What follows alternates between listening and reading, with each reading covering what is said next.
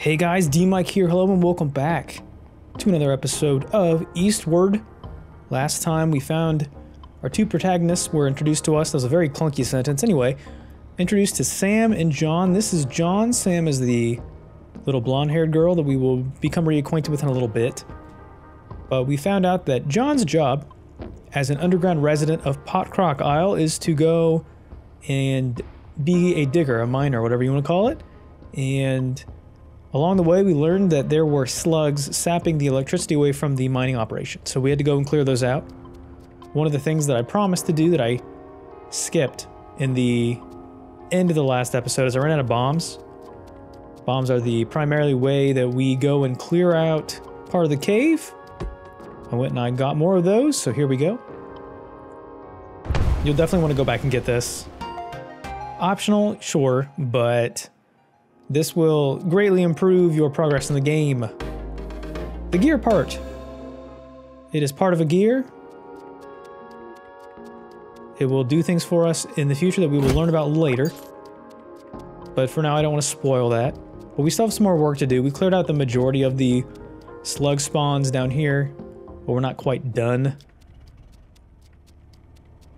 We've got Jan down there on the electricity.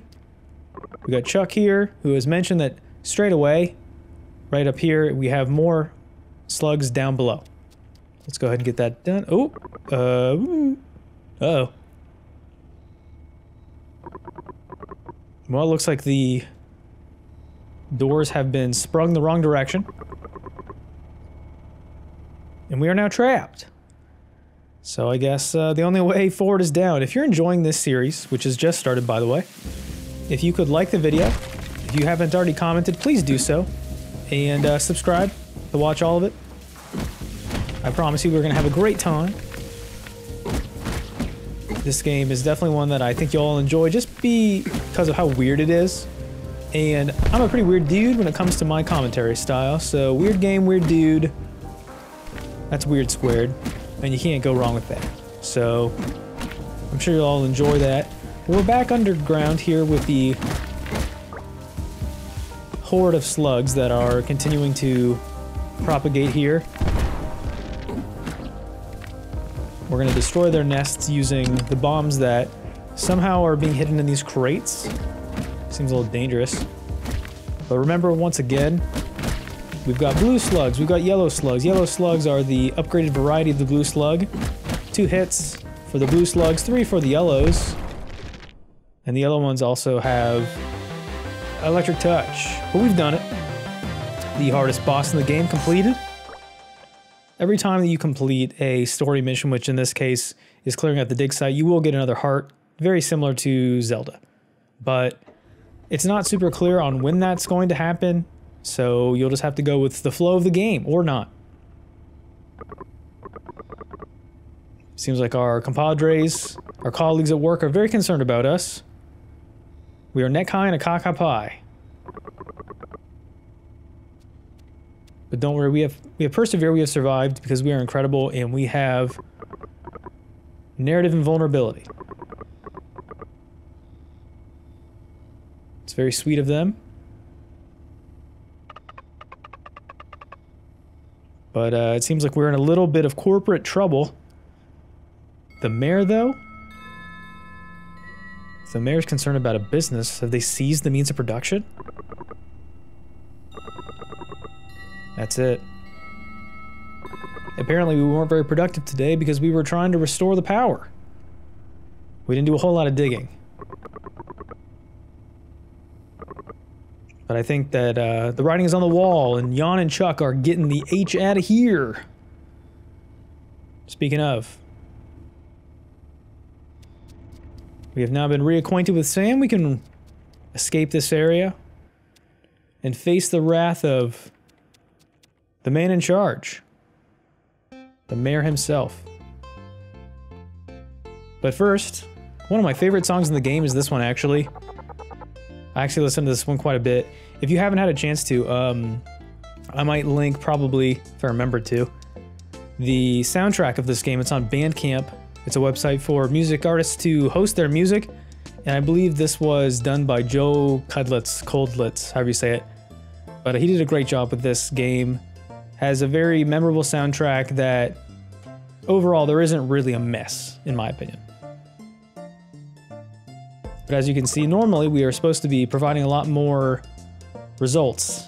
And it looks like, unfortunately, 5/6 of us have come up a little empty. Except for Yosemite Sam. Digga. Alright. Look alive, everybody. Mayor Hoffman. Matt Hoffman? So once again, this is another kind of the tropey man in charge oppressing the bourgeoisie over top of the proletariat here.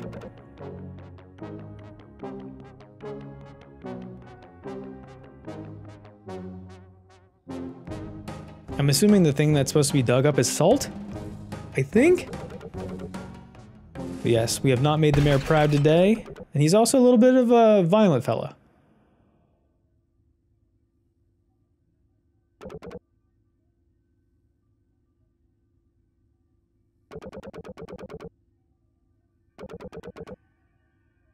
Good question.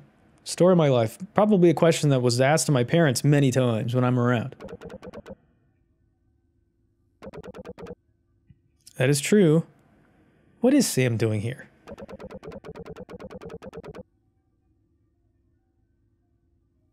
The way that his stomach gyrates makes me very uncomfortable. But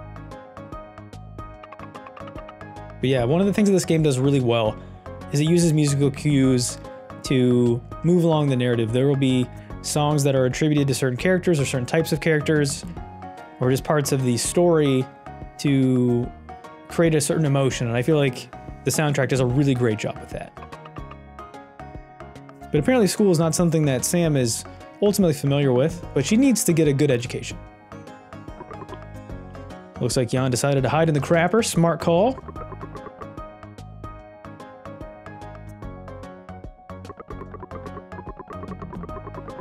Yeah, except for John. He has to spend it on educating a child.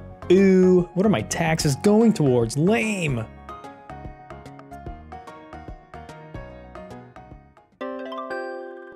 We have been awarded a sand Drupe. This weird purple ball sack on a stick. Okay, great. You'll find out what those are later. They actually are pretty useful. And once again, apologies for language. You'll just have to understand that that's just kind of part of this game. But this is apparently how we're paid. Salt is a currency. Sand Drupes are apparently rupees, rupees. And apparently it's also food, so we're being paid in food. What is this, a Walmart? Could be worse. You guys are welcome. John is the tried and true, the silent protagonist who always comes through. But excitingly, Sam gets to go to school tomorrow, so good for her. She's gonna finally get herself some book learning. Seems like she comes around the mines a lot though, which is probably not a great place for children, but I think a school probably would be, I think. I'm not sure what kind of school this area's got, but it's gotta be better than this place.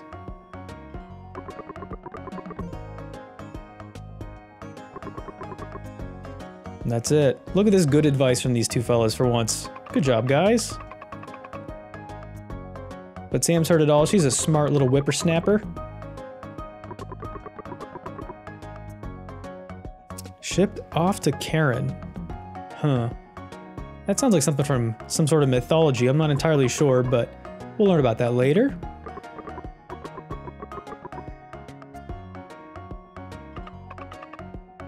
Now, something apparently has gone wrong with our weapon of choice, our frying pan. Oh no, we broke it? Ooh, that's not good. Whoever Mason is potentially could fix it up for us. Very handy. The Sunnyside Ranch. Maybe we should head there? Sounds like a good idea. Maybe you'll get a little bit of a increase in strength as well. So first things first, let's go ahead and save our progress. Store these memories right back in the fridge. Good question. I do appreciate an appliance that does get existential with us. Thank you for that. Okay. So we have completed all that's possible to do down here in the mine, so we can leave, which is great. And head over to Sunnyside Ranch? That's like a good idea. Maybe, is this how we get up? How do we do this? Am I going the wrong way? I might be going the wrong way.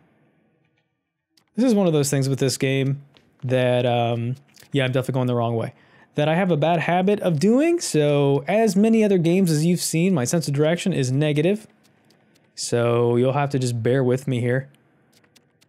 Ooh, this is a little mysterious area. These mushrooms, a little foreshadowing.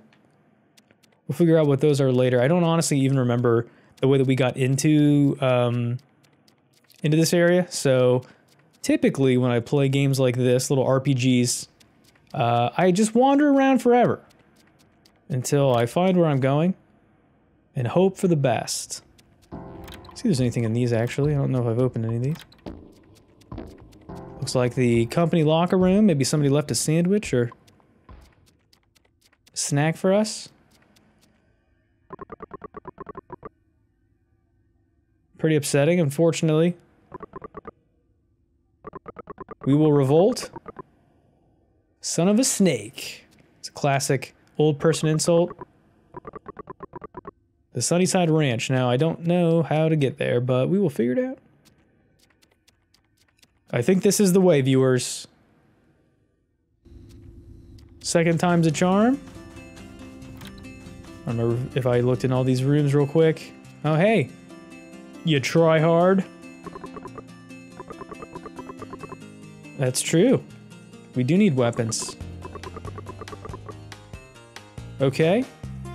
A little bit of information that we already knew. Sometimes the exposition in this game is a little bit unnecessary. A little redundant. It's not bad, it's just, you know. Okay. Yokar apparently is going to have himself some robotic victuals. Don't worry, Yokar. We were able to snack on a very kind man's wiener deep in a cave that we've never met before. That's how you know true friendship exists. Looks like our gaming friends have also been watching a television show related to their platform. Enemy, enemy. Does anybody remember watching cartoon shows like Dragon Ball Z and whatnot, back when they were still rolling out new episodes and they would always find ways to have the worst cliffhangers and teasers? You'd be stuck waiting for weeks to see it. Yeah, Sam's been working hard down in the mines. Classic child labor. That's great. Okay. So yes, Earthborn has captivated the Potrock Isle children. It's a television show. It's also a video game. We will tap into that video game probably near the end of this game. It essentially is a Dragon Quest clone, but it is very fun. But that's not really something that is something meant to be done during the game. It's more fun to do after the game. And you do unlock the full game when you complete the entirety of this one.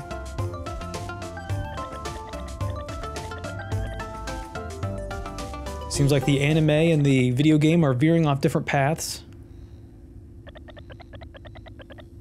Ooh, the post game. That's when we'll be playing the game.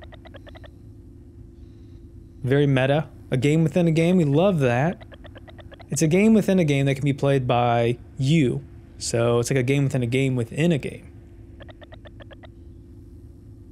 And that's a long time. 5 billion years. I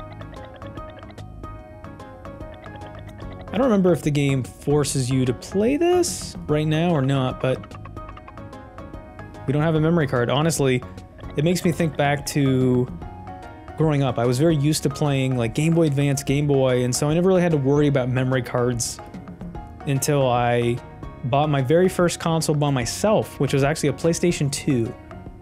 I got a copy of one of those Dragon Ball Z games, speaking of, and I didn't have a memory card, so I would just leave my PlayStation on overnight, so that way I could play a little bit before school, and then hope that I could play a little bit when I got home. Not very good, until I eventually scrounged up enough money from doing odds and ends chores to be able to buy myself one. And that's back when those memory cards were small. They're like 4 or 5 megabytes, and now you've got consoles like the Switch, Xbox, PlayStation now that come pre-installed with like terabytes of data. It's kind of wild. But now that Sam can get a memory card, she can play Earthborn, which is funny. We're being heckled by children to get her one at the Hello Grocery, just inside. Okay, so I don't know if we have to do this. I'm assuming that it's probably part of it, that it's a flag that we need to take care of. We might have to play a little bit of the game, but I intend to actually play more of it, maybe at the end as like a little bonus. So here's Chang. Cha-ching! Where does John do his shopping? Where do you think John does the shopping at, viewers? But thanks to Chang, we can buy ourselves a memory card, some other little items that are unfortunately out of stock for now, so just a memory card, please. Looks kind of like a Super Nintendo cartridge, or maybe more like an NES cartridge, to be honest. But now Sam has her own memory card. It kind of makes me think about how this isn't really a thing that is done in America, but I know that in certain Japanese arcades, they have different arcade games where you can buy a memory card, take it with you, play the game, save your progress, and come back and play, which I think is a really nice way to have a connection with your customers. Apparently John was a big Earthborn player when he was younger, and now he can share that experience with Sam. Something that I'm sure many of you have done with your family, or potentially with starting a new family. You would like to share that with your family someday. So there you go. Now our friends are back at it. It kind of looks like a PlayStation that they're playing on top of the machine. So we have to grind to get some grand. Kuroda is in the lead here. She's not listening to Four Eyes, saying you need to do some grinding maybe before you warp into the Demon King's palace. So now Sam can play along as the 4th character. This is very exciting. This is probably one of my favorite tracks. Not entirely sure why they did a little zoom in here, only to pull back out right after that. It's kind of weird. But this is actually a little bit of a characterization via exposition. So you'll learn this eventually, but Sam does kind of act as your de facto mage in this game, which I think is interesting. You know, John's very much your melee character, and Sam takes care of the magic. Well, you gotta give her a little bit of help on how to play, guys. Come on, hold her hand a little bit. And in the process, we're gonna go ahead and have Kuroda catch some strays. I do think you have to play this one. I don't know if it's avoidable. I think the game actually kind of forces you to do this. But yeah, as you can see, it's very much a Dragon Quest clone. That even looks like the main character of Dragon Quest up there. So basically, you'll just follow along with what they tell you to do. This is on rails. Give it your all here. Just the tip from Four Eyes.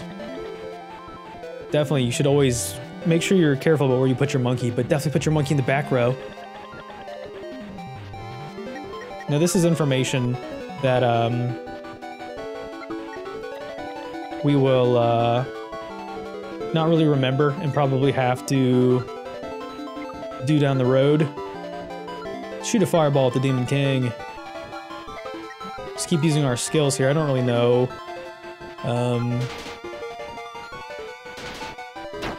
The value of any of this.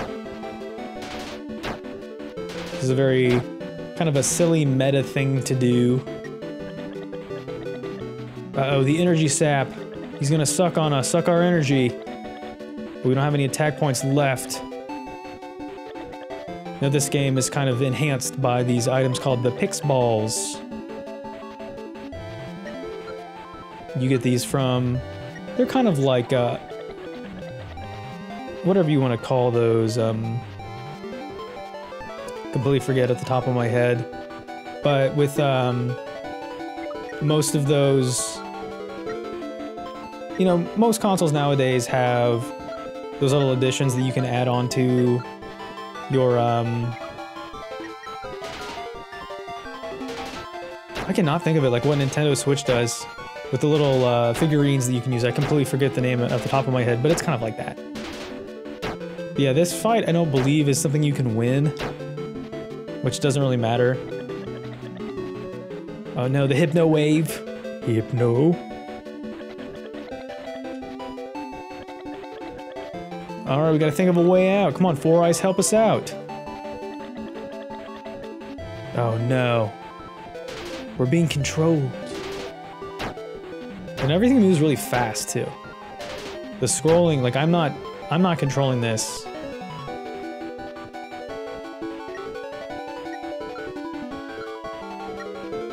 This is just how things go. Let's go ahead and meditate.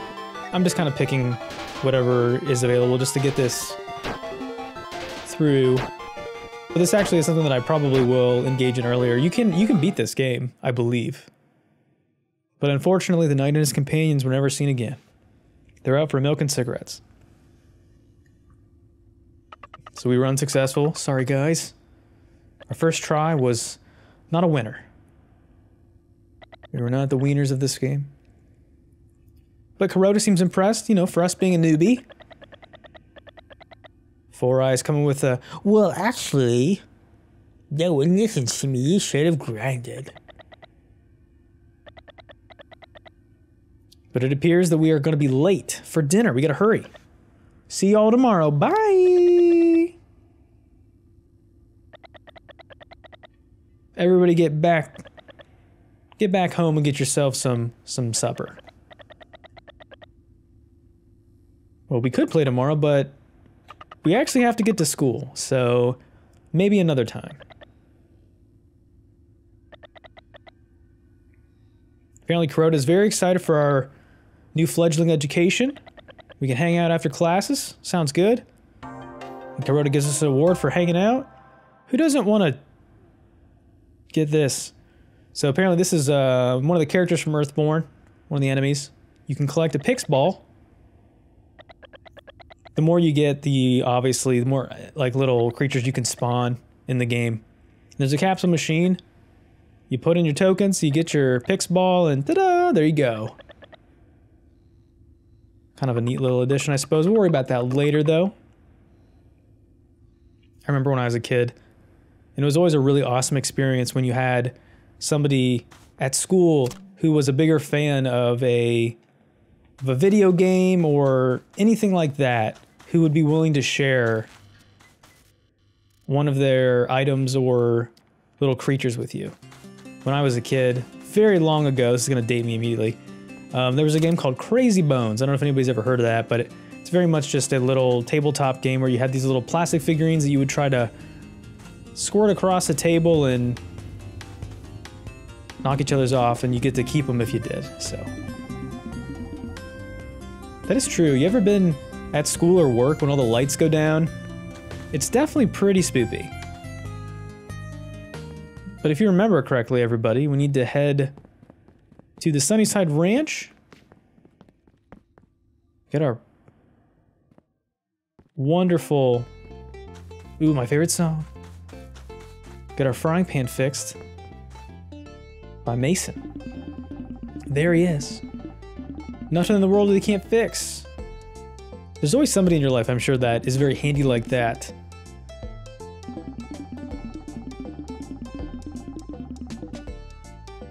Okay. Apparently some pretty strong feminine characters in the world. We're using this frying pan for justice, and we were able to carry on the mantle. So with John, he does cook and fight with it. Okay, I'm not sure what is going on. But Mason is willing to help us out. I don't know if we owe him a favor or anything like that. Maybe we'll cook him up a nice meal in return. Seems fair. But yeah, this song, I cannot get enough of it. It's so good.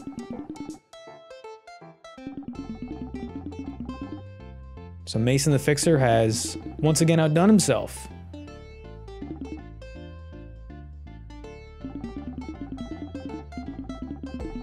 And now, because of our pot being upgraded,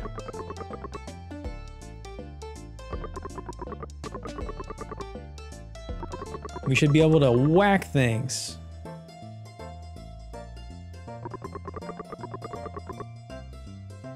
There's just a lot of characters that just say things. I mean, their animations are cool and they're funny and everything, but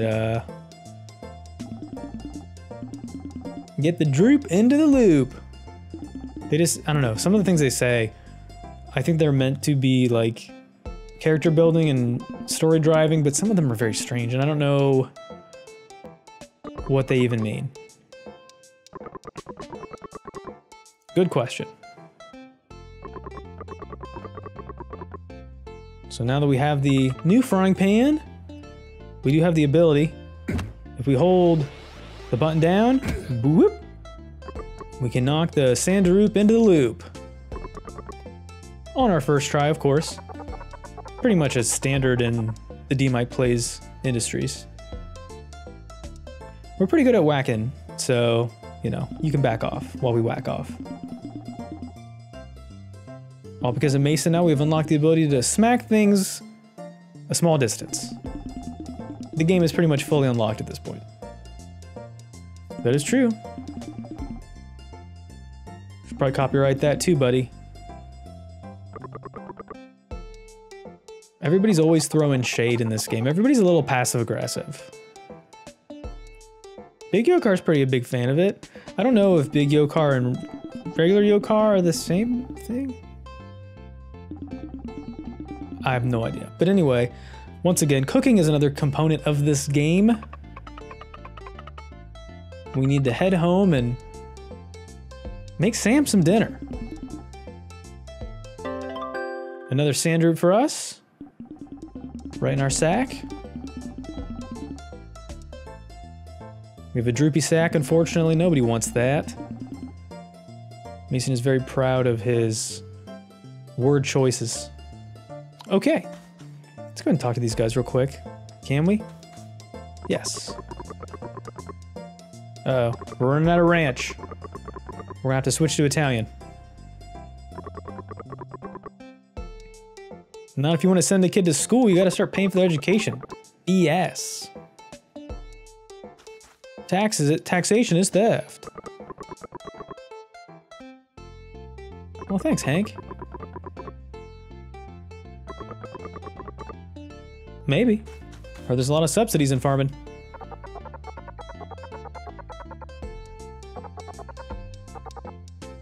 Okay. It's not where I thought that was gonna go, but sure. Alright. So we have to head back. Some of the things in this game also do feel a bit like padding. And I know that that's probably standard for the majority of early RPG games. Space it out a little bit. This one is no exception. There's a lot of wandering back and forth that just kind of seems a little pointless. This kind of looks like Colonel Sanders. Sorry, my brain got a little distracted there. Story of my life. But we need to go home and make some dinner.